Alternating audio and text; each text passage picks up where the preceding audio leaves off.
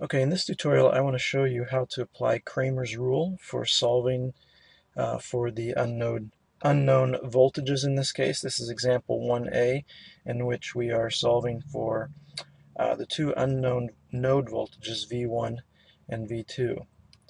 So once we have written the two KCL conservation of charge equations, we end up with these two equations here. And I'm going to put this in matrix form to begin with. So I have a conductivity matrix I'll call G, and V1, V2 equal to 3 amps and 2 amps.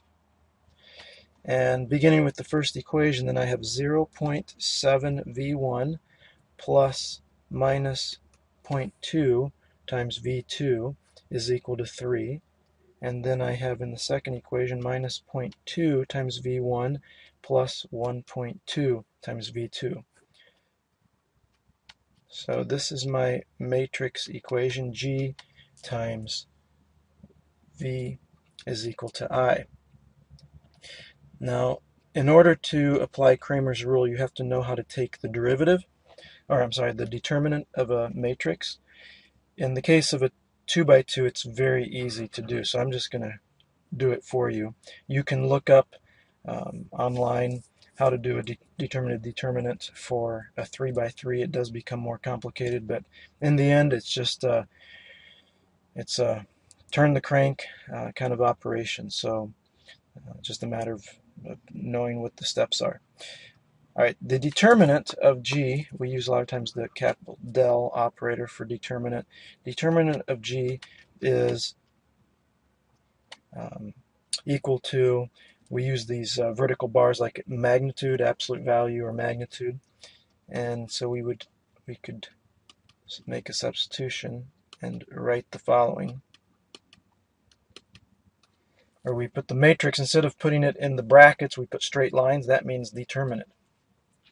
For 2 by 2, calculating the determinant is very simple. You go start at the top, and go to the bottom right, and you take the product.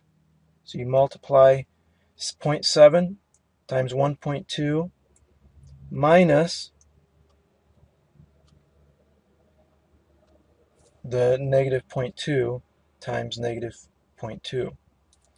So let's write that out. It would be 0.7 times 1.2 minus negative 0.2 times negative 0.2. In other words, this is going to be 7 times 12 100ths minus, what is that, 2 times 2 100ths.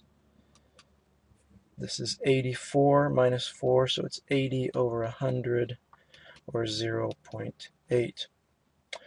For Cramer's rule, we have to define another determinant. I call it del1, and it is equal to, what you do is you start with the matrix G, but then you're going to substitute one of the columns. You're going to replace one of the columns with the current vector, 3, 2.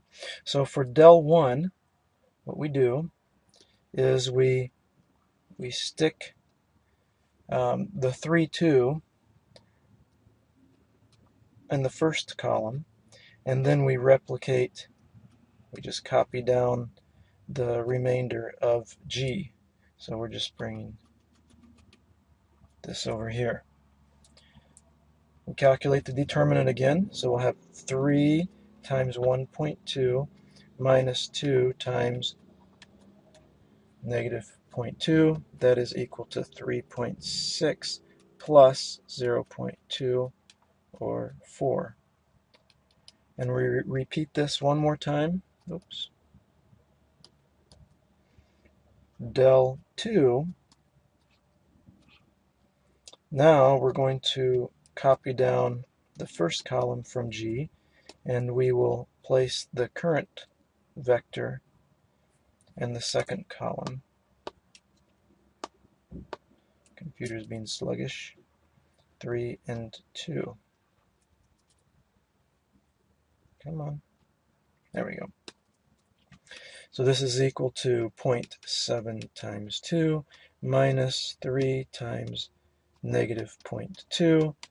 In other words, 1.4 plus 0.6, or 2. And now we are ready to solve for V1. Oops, sorry. We are ready to solve for V1 and V2. V1 then, by Cramer's rule, is equal to del 1 over the determinant of our G matrix. Del 2, V2 is del 2 divided by the determinant of our G matrix.